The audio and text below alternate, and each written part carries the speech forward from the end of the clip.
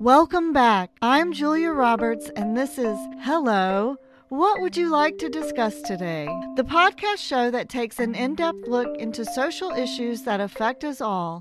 And today, we have Gabriel Underwood, a wastewater treatment specialist, discussing the poo-poo in our water system. Hey, welcome back, everybody. It's me, Nuzzo Castrolibero, and I was playing a nice little joke out of you listeners, huh?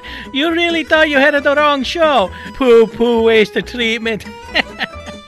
And that was funny. Hey, so you guys are lucky you got the right show because I have a wonderful guest today that you're going to enjoy. I got this writer, unlike my cousin Vincenzo, who's a writer, and I wanted to be on the show. You see, Vincenzo wrote to this columnist that advises on the relationships. Her name is Dear Abby, I think. And he got his little note published, and now he thinks he's a writer. So to make a short story longer, basically, Dear Abby gave Vincenzo, my cousin, advice that he should seek couples therapy. And I'm like, how is that going to work? It's between him, his wife, and about 25 or 30 other guys. I mean, how are they even going to fit in the therapist's office? You know what I mean? And that's a lot of people in an office. You know what, Vincenzo, if you're listening, don't listen to what Abby said. Listen to what I say. Pack your suitcase and get the hell out of that house.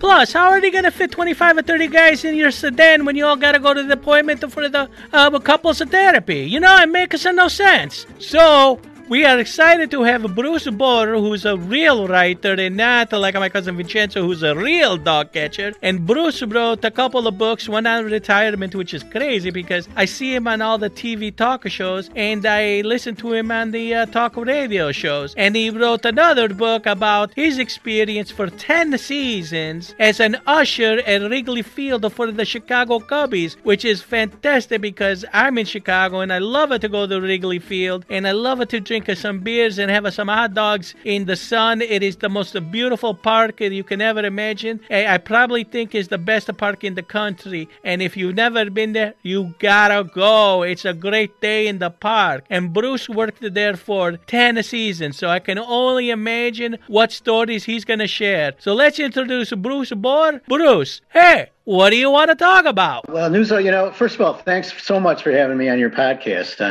It's quite an honor for me to be one of your guests, one of your early guests. It's a thrill for me to be here. I was thinking, with spring right around the corner and spring training starting actually this week, what a great thing we could do is to talk about baseball. And I worked as an usher at Rigley Field for 9 years, and I wrote a book about it called Best Seat in the House, Diary of a Rigley Field Usher. And so I love Wrigley. I love the Cubs, and I know you're a huge Cubs fan. Why don't we talk about that? I don't say I was a Cubs fan. I mean, I like the Cubs, but I think I'm a bigger hot dog eater and a beer drinking in the sun fan, and that makes me a Wrigley Field fan, if you know what I mean. I mean, it's a beautiful place to go and have a beer. You know what I mean, Bruce? I do. It's funny you say that. One of the things I found out pretty early on and while working as an usher is people they come to Rigley Field for Rigley Field. Bruce, I really don't know why you say it's funny. I was being serious. It is a great place to go have a cocktail. You know what I mean? No, so I didn't mean like you're being funny. What I meant was so many people would agree with you that Rigley Field is just an awesome place to spend a day and hang out and enjoy the sun and the baseball. Oh, okay, Bruce. I'm sorry I misunderstand. I'm just not paying a lot of attention to you because I got this thing on my mind. Are you familiar with Facebook? Yeah. Isn't everybody familiar with Facebook? Well, maybe I shouldn't tell you, but I'm going to tell you.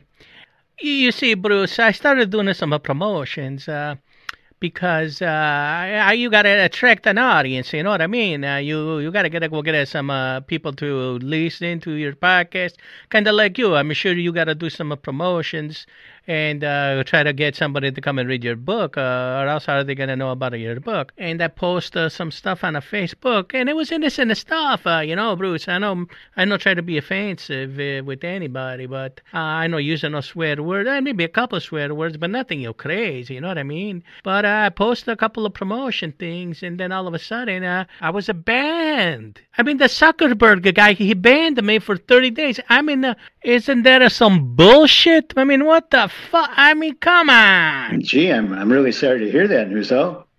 Speaking of Zuckerberg, Bruce, did you ever by chance see Meryl Streep at the Cubs game? Meryl Streep. No, unfortunately, I never did. I wish I would have. I'm a big fan of hers, like I think you are too. But I did see lots of celebrities and politicians and sports figures. Everybody from Eddie Vedder, of course, who sings the national anthem a lot. Bill Murray and John Cusack, who are big Cub fans. They were there a lot. Ron Howard, Penny Marshall, Faith Hill, lots and lots of celebrities. Oh, really? That's that's a lot of celebrity you've seen.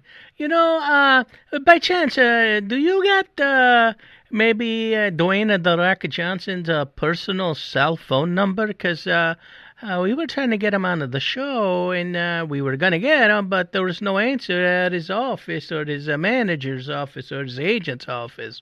Do you got his number? You know what? If I had it, I would give it to you, Nuzzo, but I'm sorry, I just don't have his number. It's okay, Bruce. I'm sure he's going to call us because as soon as he starts seeing my promotions on the Twitter and TikTok and all the other social media sites, I hope he's not a big fan of Facebook.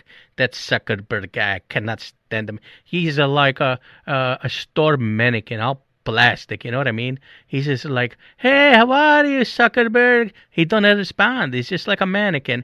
But it doesn't matter, Bruce. I'm sure Dwayne The Rock Johnson is going to call us when he sees one of those promotions.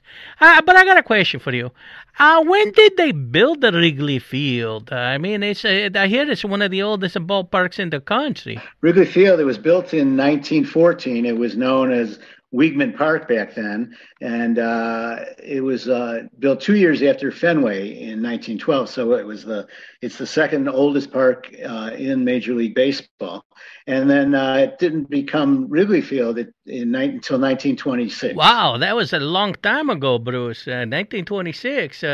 That's let's see, 2021 minus 10, it would be the 17, and minus another 20 is 1986. Well, it's a long time ago. Is that when you started working there? No, that was a long time ago, Nuzzo. I wasn't even born then. I know, Bruce. I did the math. If you think about it, it's in 1926. Way over 50 years, you know what I mean? I go to a lot of the Cubs game because my family is a big baseball fans, not as big as soccer, but baseball. And I've seen a lot of crazy stuff. I mean, I've seen stuff that is a pretty sickening and disgusting, and some stuff that was like, hey, check it out. So tell me, what is the craziest thing you ever seen? Oh man, there was a lot of crazy stuff going on. When people have a few beers, they get kind of loose and don't really control themselves. I saw things like lots of fights, people getting in fights over seats. One time I saw a guy drinking his beer with a straw, and somebody asked him to remove the straw, and he said he wouldn't. I remember seeing snow on the field, and we were asked to shovel the snow off the field, and that something didn't add up there. And you know what else I saw? A lot of proposals. A lot of guys would ask their girlfriend to marry them and get down on a knee right by the Cubs dugout. That was always cool. Did you by chance ever catch anyone doing the hanky-panky? Yeah, once or twice. You'd find a couple down in what we call the tunnels, which were the ramps down to the concession stand, and they thought nobody could see them, but we knew where to look. Bruce, my cousin Vincenzo's wife, she's a huge Cubs fan. She's never home, and when we go over there to visit, I'm always like, hey, Vincenzo, where is your wife? And he's like, oh, she's at a Cubs game. I go, but it's an away game. They're playing in the Milwaukee Brewers. She drove to Milwaukee? She's a big fan. And I say, yeah, she's a big fan of something. And now I'm beginning to put two and two together. And I'm thinking, maybe she not really go to the Cubs game, or maybe she is, and maybe she's dating maybe a baseball player, or maybe an usher, Bruce. But did you ever see in the tunnel a girl that looked like she got a black hair? She looked like the girl Marianne from Gilligan's Island. No, no, no, never, Who never. the hell is it calling me? I swear to God, I'm gonna kick some ass. Hello. Hey, Vincenzo, what's up? Oh, don't Vincenzo me, guys. What? That's all I'm saying. I Huh? listen to what you're saying, and you're talking about me and my relationship with No, my wife. What the hell is wrong with you? First of all, I was at- I did write a nice little thing to Dear Abby, and it did get published. So yeah, I am a writer. So don't freaking tell me I'm not a writer. No. And then another thing, who the hell do you think you are? Just because you got a stupid little podcast show. Are you serious? You could talk about my relationship on the air But- like that? I mean, come on. And And what's all this bullshit? 25, 30 different men that she had an affair with? No, I don't think so. Maybe 15 at the most, Nutso. So you better calm your ass. What do you down. mean? If you're gonna keep spreading that stupid No, bullshit, I swear to you, I'm gonna sue I'm your not. ass from here to eternity, and then you better tell that Bruce boring guy, whatever the freaking guy's name is, if he dares write a book about me and my relationship How do with you- my wife and how I became a writer too, I'm gonna sue his ass also. And let me tell you one more time, if I see you in the street, I'm gonna kick your friggin' ass. Ma, come on. I think you kind of. By the way, you stupid numbnut, my wife's a big Sox fan, not a Cubs fan. She's a Southsider, born and raised. You idiot. Wow, that was a little scary. Yeah, Bruce, a little scary for sure because the show didn't even air yet. So, Bruce, let me ask you a question.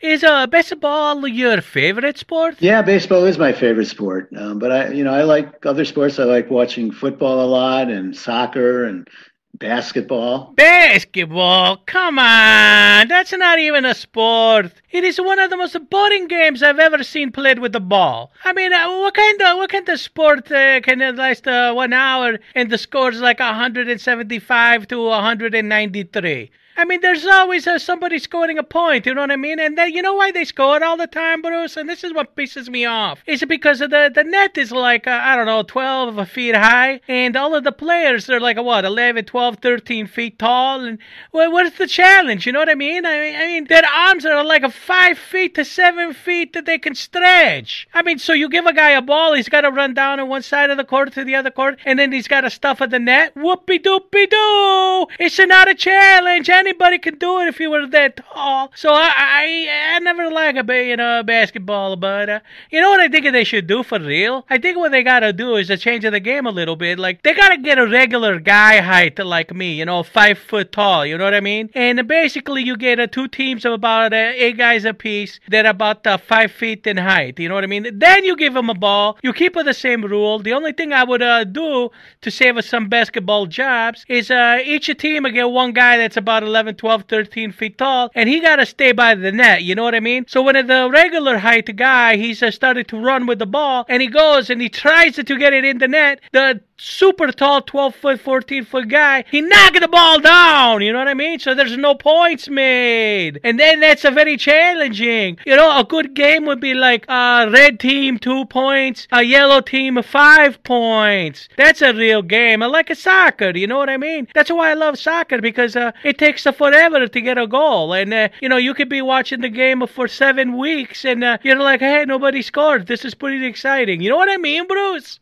Well, Newser, I got to tell you, a lot of people love basketball. Bruce, you know what people really love? They love a calamari. That's right, calamari. Did you know that it is the most popular appetizer in a seafood restaurant? I mean, you cannot have a dinner without a calamari. And obviously, there's other, like mussels, which are delicious. But calamari is like everybody like a calamari. And I was thinking, wouldn't it be a good idea? And now you think about it, because you have some experience being, looking at the people at the ball game.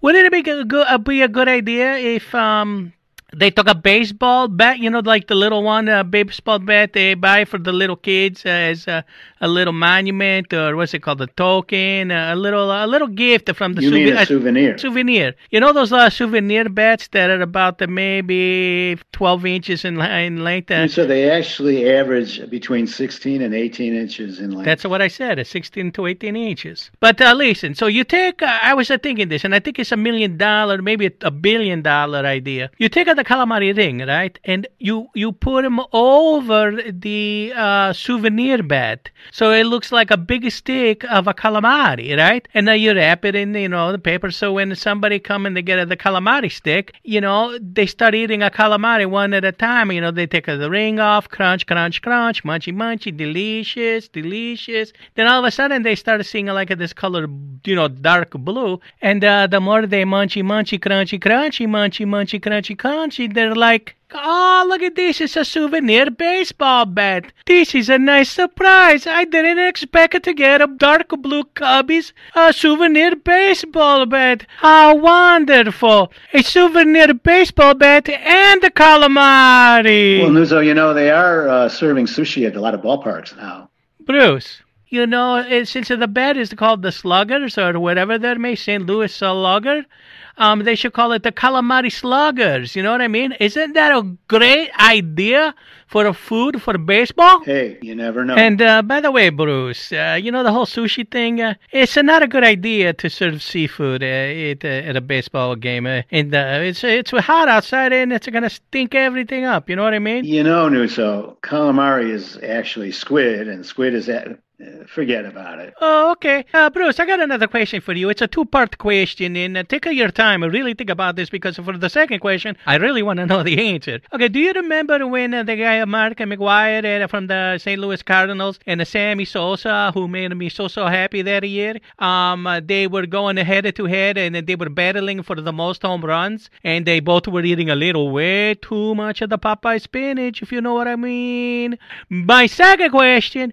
Oh, wait, my first question, were you there? My second question, in all of the time that you were ushering at Rigley Field, tell me the answer, got truth. How many hot dogs did you eat? Because when I go to the ball game, I can eat like 2,000. Boy, that was a great battle. Those were great games between Sosa and Mark McGwire. But, your second question, how many hot dogs?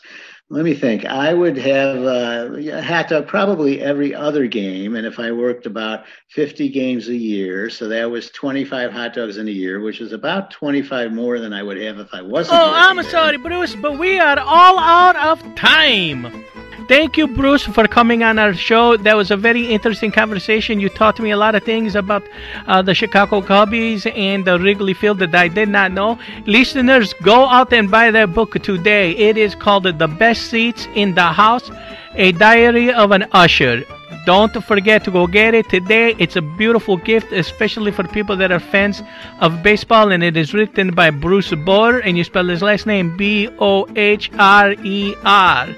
And I want to thank my listeners for tuning in again today.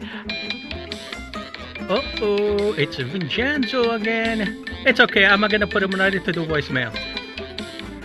Hi, you've reached Nuzzo Libro's voicemail. I cannot pick up the phone now. Please leave your name and a phone number and a brief message. If this is my cousin Vincenzo, please note that I moved to Seattle. Only contact me if it's an emergency, since I'll be moving a lot of furniture. Have a good day. You guys, don't worry. I'm really not moving to Seattle. I only put that on my voicemail, so this way Vincenzo thinks I moved and he's not going to come looking for me. Oh, shit.